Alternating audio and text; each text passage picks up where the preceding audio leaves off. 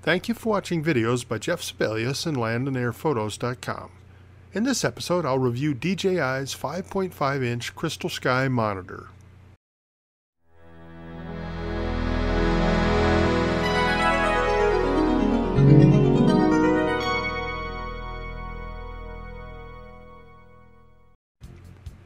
In my previous video, I went through the specifications and marketing hype for CrystalSky monitors.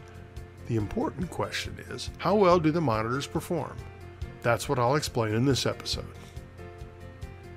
Leading up to the time of CrystalSky's release, I was mildly curious about the product, primarily because I hate using those awkward sun hoods, but phones and tablets are too dim to see in direct sunlight without them. Unfortunately, after a DJI update in early 2017, my mild curiosity quickly became an urgent need. My iPad Mini 2 began suffering constant loss of video sync with the drone, especially after it got warm. My iPhone 6 Plus was just as bad. A quick read of DJI discussion forums showed that many other pilots were having the same problem. Regardless, thanks to the failure of my iOS devices, my Phantom 4 Pro had become virtually unusable as an aerial camera. As soon as I found a dealer that had CrystalSky monitors in stock, I ordered the 5.5-inch version. My expectations were pretty low.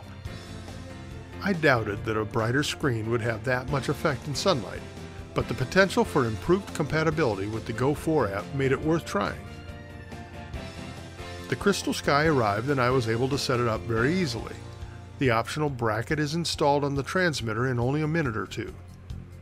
Attaching the monitor to the bracket is as simple as unlocking the bracket, sliding the monitor into place,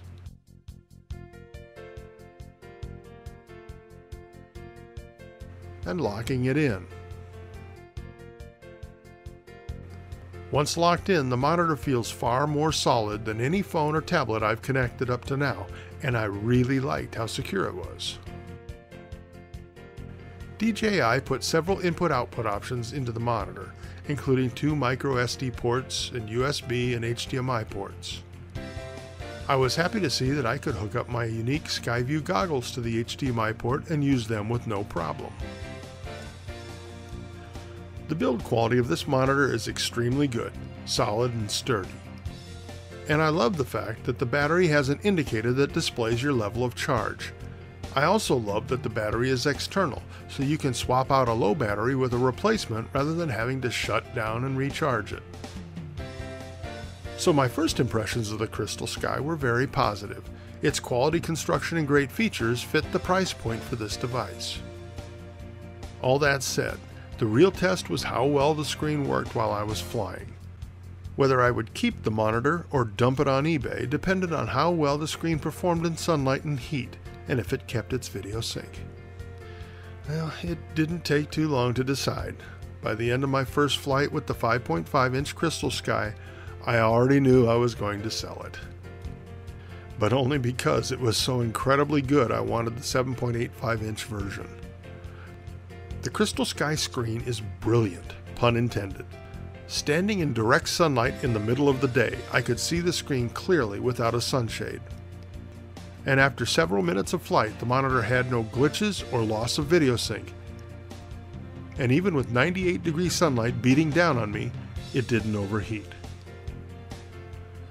CrystalSky makes the average phone or tablet look really, really bad. Indoors, it's easy to see that the screen is bright and sharp with brilliant color rendition. Here's a comparison of the iPhone 6 Plus, iPad Mini 2, and CrystalSky outdoors but in the shade.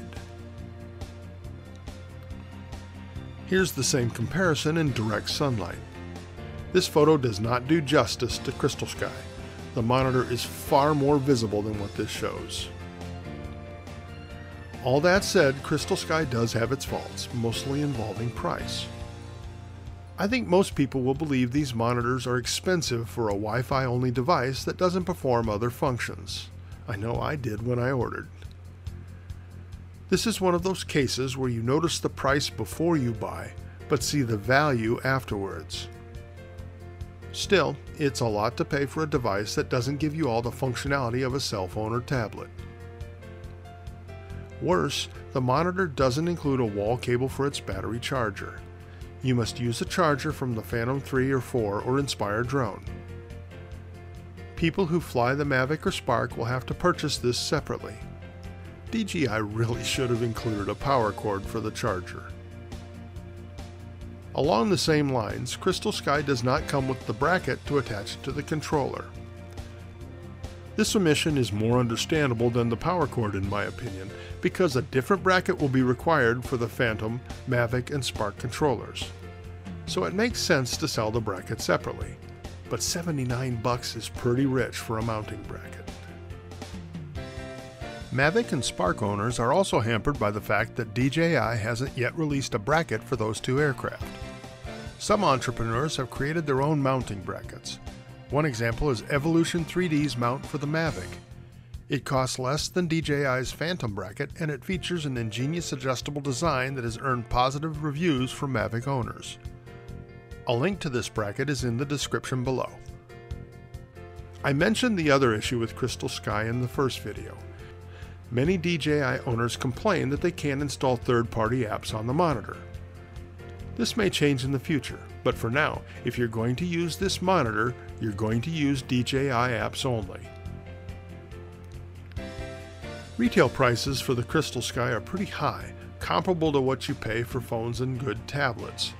Once you get past the sticker shock, however, you will love CrystalSky. No more fumbling for sunshades. No more struggling to see your screen. And so far, for me at least, no problems with video sync or Go app conflicts. CrystalSky delivers on every promise. It's rare that a product lives up to its hype so well. The monitor has not only fixed the video sync problems with my Phantom 4 Pro, the brilliant screen makes the drone a more successful aerial camera because it allows me to see what I'm shooting so I can line up and fly perfectly composed shots. I'm going to get one of the 7.85-inch versions when they become available. When I do, I'll post a second video to compare its screen to this 5.5-inch version. Be sure to subscribe to this channel so you know when that video is released. I hope you found this video to be helpful. Follow the link on screen for more videos on flying drones. Also, I set up a Facebook group to make it easier for us to talk and arrange opportunities to fly together. Follow the link below to sign up for the group. Thanks for watching.